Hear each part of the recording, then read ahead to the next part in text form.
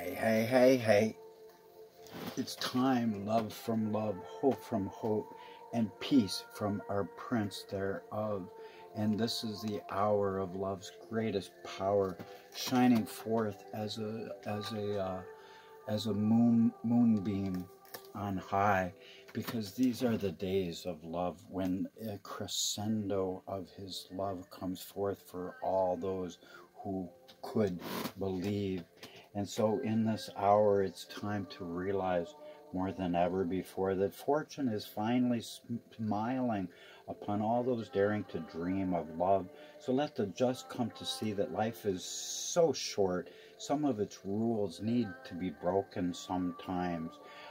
So be sure to forgive quickly, kiss slowly, truly, truly love truly, and laugh uncontrollably, and never regret anything, making you smile like the Lord's dove of love will now do. So it's time that we mount up on eagle's wings, even the transforming dove of love who becomes the most regal eagle of the eons. So it's time to come out and sail away. So go ahead, make your very own day by throwing off ropes of religion that has kept you bound, and then sail away upon the most blessed winds of imagination that will bring forth nothing but peace, and kingdom age peace to boot. And so in this hour, it's time to go ahead into the deepest deep waters. So now go forth out of the safe harbor and catch the wind of God in your sails, and then explore, dream, and discover his beauty and the loveliness of his Messiah, Jesus Christ Almighty, afresh. Men can't change his wind, but they can adjust their sails in order to reach his kingdom, for there isn't anyone who can discover new treasures without losing sight of the shore. So are you ready to do that, like Captain R always says? Are you able? Because he alone is the treasure of excellence and the priceless pearl of great reward. And so it's time to catch the Lord's fast-blowing wind of utter bliss, which is the very best buzz imaginable. And know that our Lord of always, our Lord of love, is now bringing forth his most lofty breezes of glory as ideas about our most loving desires then becomes our finest sails. So pull up your anchors in order to go forth, and while traveling in unto our serenity, let the wise count surrounding waves of joy to see love's finest gift. For the wind is full and the tide is with us, and if we will let his crescendo of truth explode, it really will be as like fireworks in the sky. So love from love, and hope from hope, and peace from our Prince of Peace. And let us all praise him now and evermore.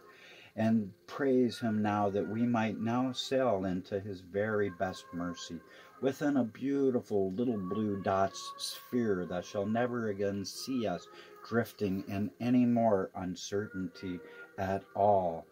For the dove is man's compass, helping us to see that what lies behind us and what lies before us really are small matters, especially when compared to our eternal truth. For he alone leads us into all truth that's found only in his everlasting honesty alone. So let every soul desiring to see the world through spiritual eyes now follow his new map of love to the very edge of tomorrow's very best dreams. And if you will do that, you'll never look back, and you'll never turn into